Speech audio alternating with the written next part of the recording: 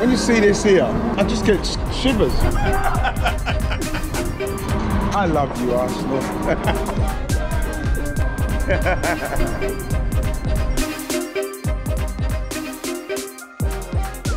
Thanks very much, Dave, for joining us in our wonderful stadium on such a beautiful day. How are you feeling today? Good? It's a pleasure to be here. It's your home. This looks good on you, man. It's red. Yeah. You know, the thing is, as a centre-half, especially the centre-half that you are, how would you say it's changed? The centre-back role has changed so much now, especially for a player like you with the build-up that sometimes you have to do. 2011, when I signed for Chelsea and tried to build from the back, they say I'm crazy. And then now everybody's understood. With a different pass, with accelerated pass, with the pass can break some lines, you can create opportunity to score. So this is the modern football, the evolution of football. And then I really enjoy it because I enjoy to play with the ball, I enjoy to take some risk to pass and to create something for my strikers to have a ball in better position. Can you learn to be that brave with the pass? Like, I don't see you turning down a pass. You can learn. A player really make a difference in my career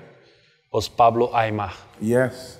Once he take me in Benfica and say, David, I just want to teach you to change a defensive ball in an offensive ball. Because the ball comes to you, and if you put there on the stand, yes, okay, you defend, but you cannot attack. So when you play, everything you're doing is offensive. You're trying to be offensive with all of your stuff. To start to do something in football, you have to understand the evolution of football. Before, play like this. Defender here, space everywhere. Never put water in the pitch. The ball was heavy. Yeah. The boots was heavy. Everybody was more strong than quickly. Yeah. And then? Condense. Condense. Quickly, speed. Now the ball is light, the boots is light, the players have... The pitch is like this, and water. Everything is about winning time now. Is that what Mikel is good at? Translating that over to people? He tries to give as many information as possible for us to have this kind of ideas already inside our head when you're going to play football. So he is so good on that. Well, obviously we've got Edu, Brazilian, yourself, Martinelli now, 2 more guys. We're a Brazilian team now. Is it good to have these guys? I think it's always good to have some Brazilians, no? I think we are happy people. Yes. Our country, our culture is about this, is about happiness, about always try to enjoy and try to do as better we can do. And it's great because I think we're signing great players. Both Gabriels, they have an amazing future and they are ready for the present. Yes. And William is a top-class player. He's my friend from childhood, and of course I'm happy because he came. Did you speak to him? Did you tell him what we're about? What yeah, of course. So first thing, follow your heart.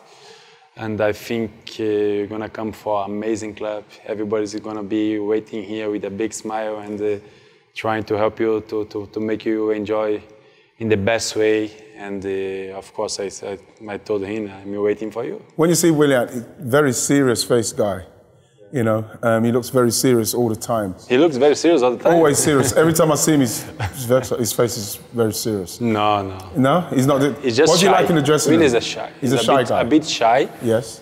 When he doesn't know the people. As soon as he knows, and then big smile, jokes every day. He's a proper Brazilian.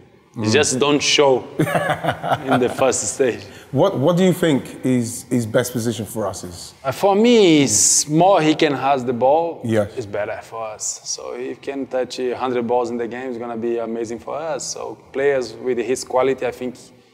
You have to give him the ball. Have to give him the ball, give the ball, and they're going to create, they're going to make the difference. You know something, and it's been very impressive, Gabriel.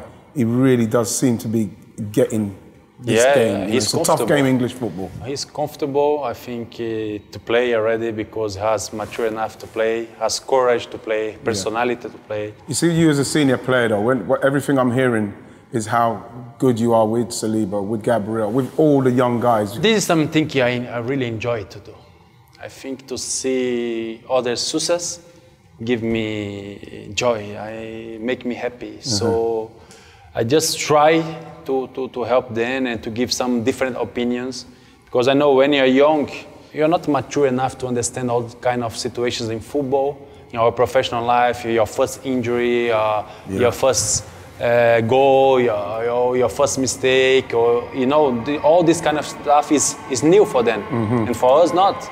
So this kind of thing I always like just to not to impose, or it's like that. Yes. You have to go in this way. No, it's just to give your opinion to them. Listen, in my case, happened like this. Oh yeah, play with me was like that.